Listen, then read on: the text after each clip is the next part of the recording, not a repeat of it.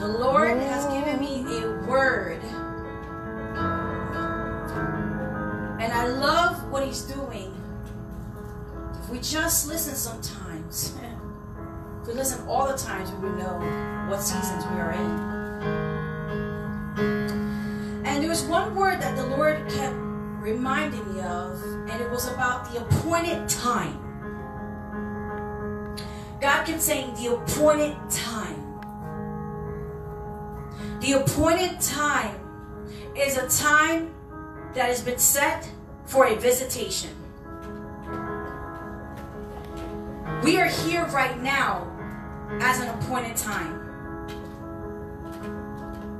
We don't do things because we do them. We do them because the Father puts a time, a specific appointed time. Tonight I'm going to read out of the book of 2 Peter. No, 1 Peter. And I feel like the Lord is calling back holiness. We all know that we've been hearing this lately. Holy, that we are holy people. 1 Peter chapter 1 talks about how we are called to be holy. So I'm going to read, starting from verse 1. It says, therefore, preparing your minds for action. Being the image of God requires us to set our mind for the things of God. It says, we are preparing our minds for action. Being sober-minded, set your hope fully on the grace that will be brought to you at the revelation of Jesus Christ. As obedient children, do not be conformed to the passions of your former ignorance. These are very, very solid scriptures. Prepare your mind for action, being sober-minded in the things of God, putting your hope on that grace that brought forth the revelation of Jesus Christ.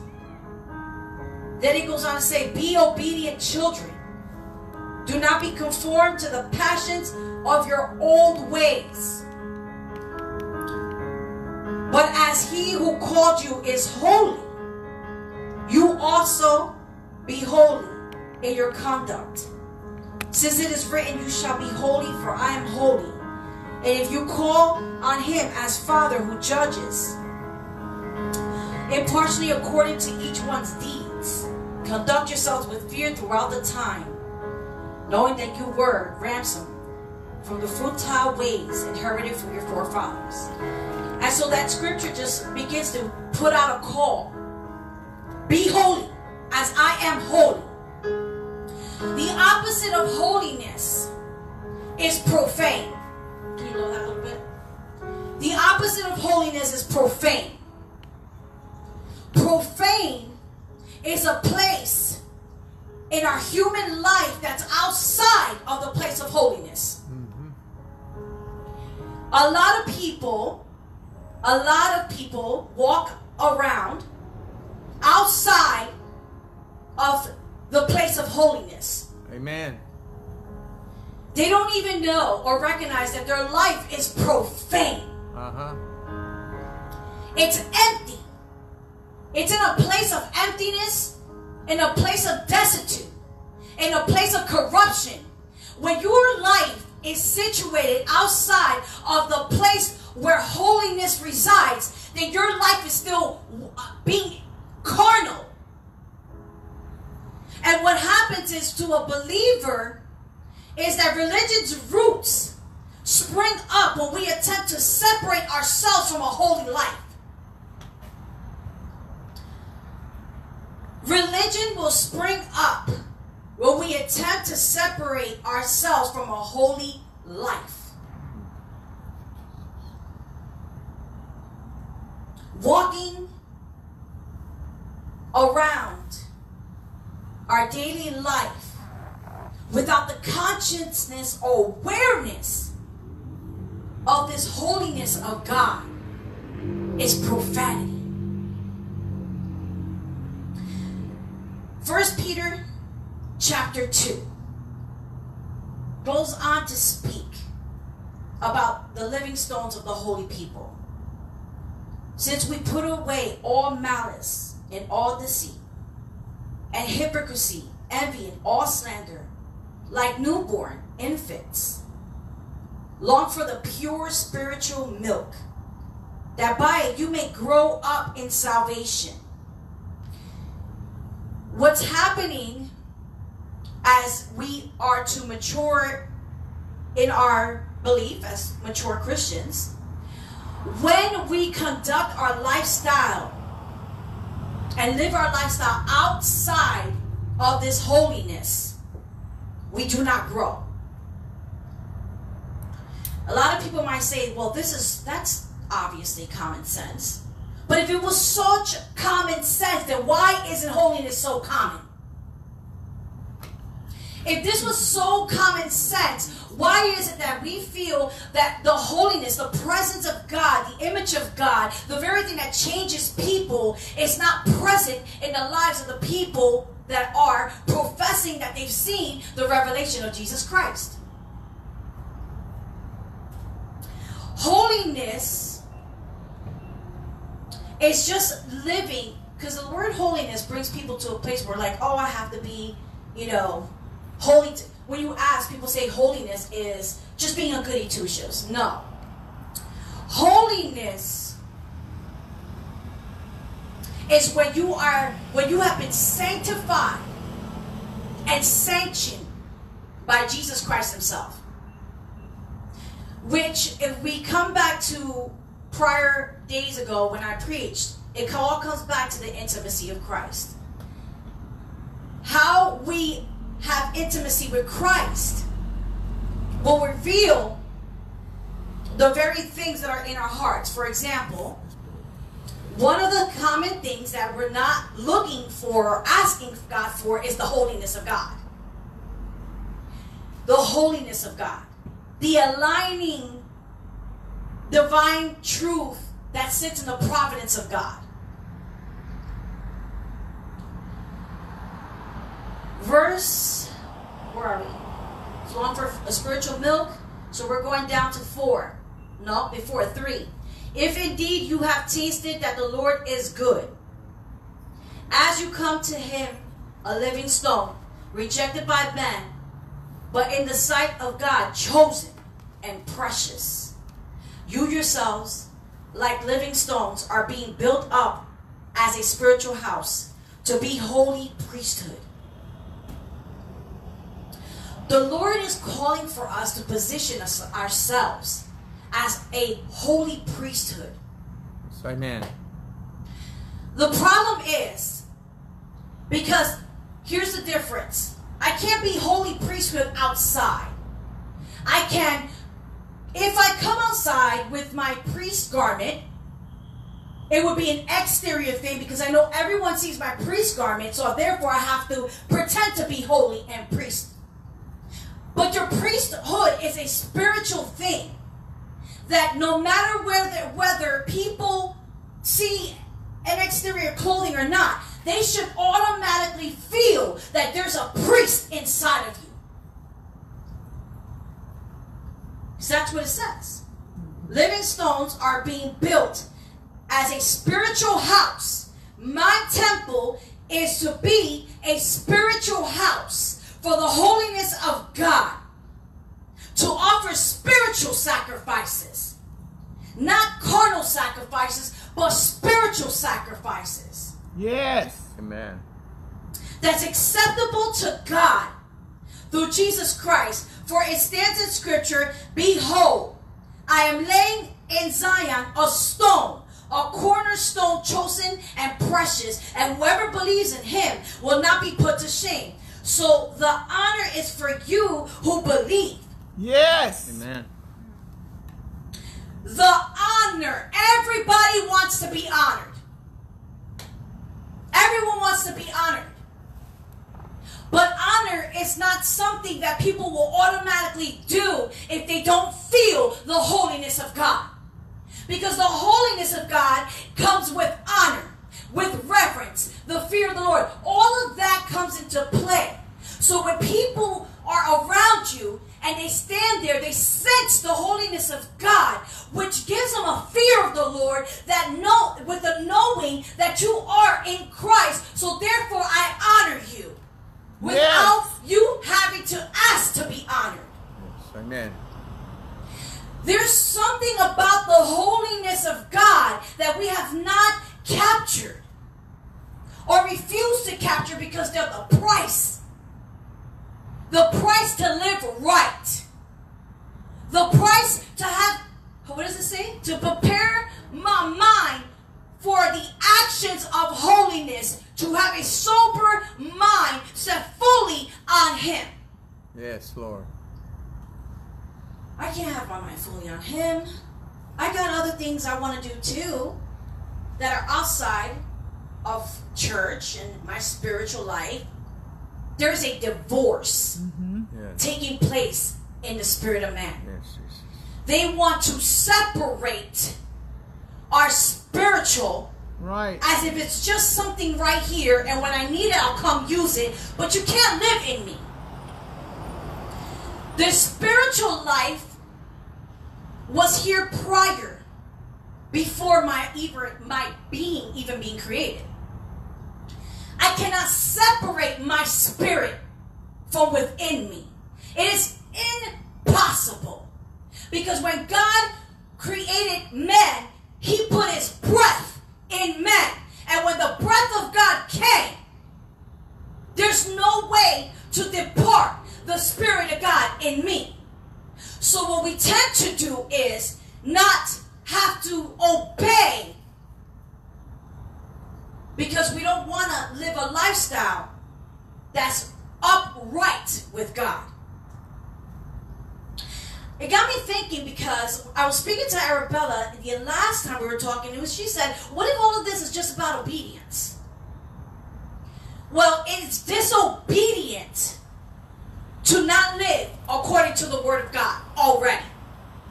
So living in this earth realm as if we are just earthly beings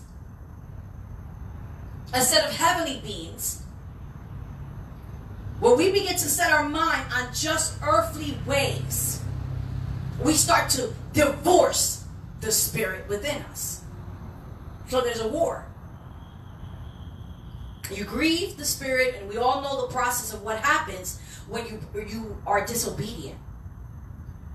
So honor is for you who believe, but for those who do not believe, the stone that the builders reject has become the cornerstone, and a stone of stumbling and a rock of offense. My God. Yeah. That's right there. That's right. It says for those, it's funny, he said the honor comes for those who believe. But those who do not believe, the stone that the builders rejected has become the cornerstone, and a stone of a stumbling and a rock of offense. That's what happens to those who reject the stone, the cornerstone, the primary, Jesus Christ. Mama. They stumble because they disobey the word, and as they were destined to do. But you are a chosen race. Here's the word. A royal priesthood. Hallelujah. A holy nation, a people for His own possession, that you may proclaim the excellence of Him who called you out of darkness into the marvelous light. Hallelujah. Once you were not a people, but now you are God's people. Once you had not received the mercy, but now you have received the mercy of God. Amen. He is stating that we are in a chosen race. We are not people of the world. That's right. We are people that comes from a heavenly place down to earth to take dominion, to take back what the darkness has taken from our people. Yes, Lord. to reinstate the heart of God to man. Yes. But I believe that this word is for internal. It's for the believer. Because the holiness of God says it's for those who believe. Mm-hmm. But you are a chosen race, a royal priesthood, a holy nation. The holy nation that the Lord refers to is not a nation. He's saying everyone we speak into is a nation. Yes. We don't never know. We don't never know.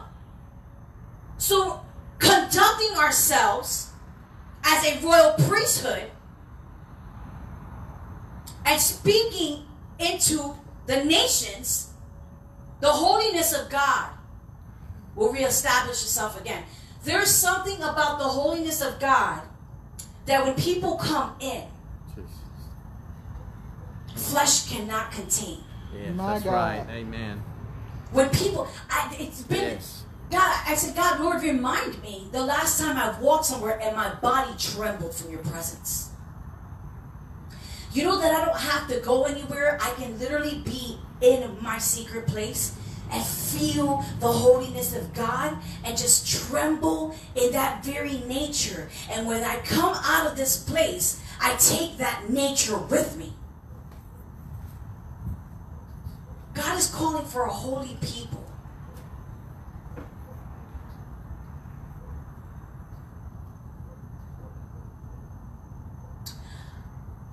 We are going to pray in the next 40 days for the holiness of God and the fear of the Lord to hit the land, to hit America. Because we need it. We need a great awakening, but not just a movement, but an individual movement of an awakening. Because we can do so much more with the body than we can do by ourselves. That's right. We don't do things with God just because we want to do it. That's right. Amen. We do things for God because we want to be obedient. That's right. Obedience. And obedience is better than sacrifice, right? Yes. Okay. Amen. It does require sacrifice. It requires you sacrificing your fleshly, carnal nature. Yes. It requires you intentionally positioning yourselves into not just hearing the word, but being a doer of it. Uh-huh. And I know that in the next month, God is going to show up. I read a scripture today that talked about the constant tent meetings and how constant God was showing up. This might be our norm. My God. Jesus. This might be our norm. What if this is all we're appointed to do? But the word says that when God appoints you, there's a visitation. It's just a matter of time. When you are in your appointed position, it's just a matter of time. And you know, the word appointed goes in to tell you that you are an appointed person set apart for a particular service to the Lord. See, I didn't appoint you and set you apart to do everything. I appointed and set you apart for a particular job. That's going to require my holiness. It's going to require my righteousness. It's going to require my image. The only way to combat and actually win is through submission. Submission, being submitted. Amen. Submission breaks rebellion. Yeah. Yes, it does. If you submit more than you rebel, right, you will be in victory. The Lord revealed that a while back because everyone has to deal with their rebellion. And when we were going through the process of rebellion, the Lord said, you want to win this battle or do you want to continue to rebel? And I know rebellion is not of the Lord. So I said, Lord, I do not want to be rebellious. but I don't know how to break it. Yes. And the Lord says, begin to submit. Submit your time. Mm-hmm. Submit your time. Whatever it looks like. Work like you're working for me in everything you do. Whether you want to do it or not. Get your heart set on that mentality.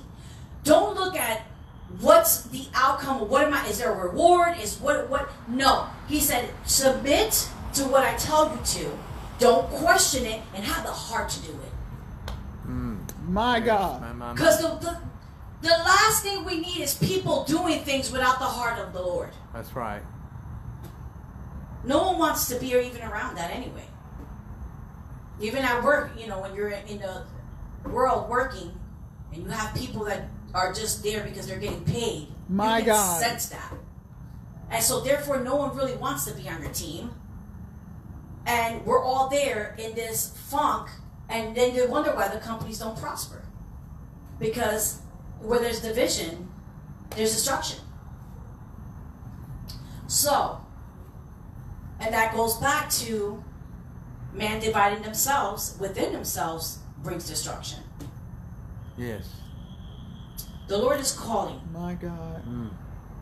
for some people that are walking in the royal priesthood. Yes, Lord. We don't have to wear our priest garments. Jesus. Yes, Jesus. Your priest garments are found in the spirit. Yes. Lamb. And when you find your priestly garment in the spirit, your body aligns to that position. And you walk in your priesthood anointing. The Lord is looking for someone to come to the altar and receive the priestly garment. It doesn't have to be this altar. It could be the altar that you have before the Lord in your secret place, but whatever your altar may be, where you meet the Lord. There's an appointed time waiting for a spiritual impartation.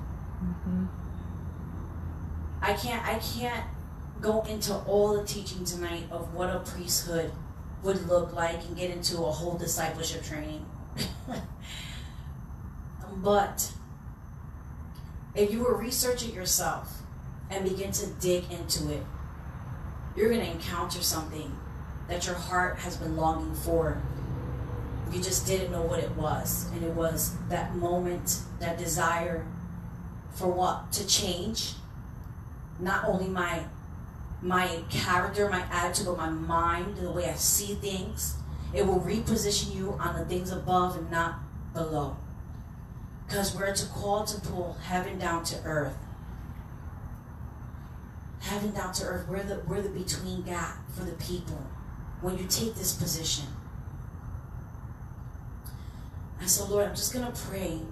Yes. Yes, amen. Because that's all the Lord's given me. Because Jesus. it's a seed. Lord. We have to be very wise on where we plant our seeds. Amen. Yes, Lord. But we have to be very wise where we plant our seeds. Those who have ears to hear will hear it. And those who don't, we pray for. Yes. So, Lord, we just thank you, God, that you are calling forth the holiness of you in your people. We thank you, God, for the priesthood anointing.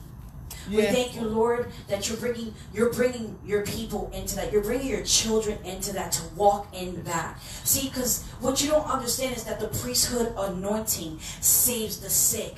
Yes, it does. The shadow is what heals them. Amen.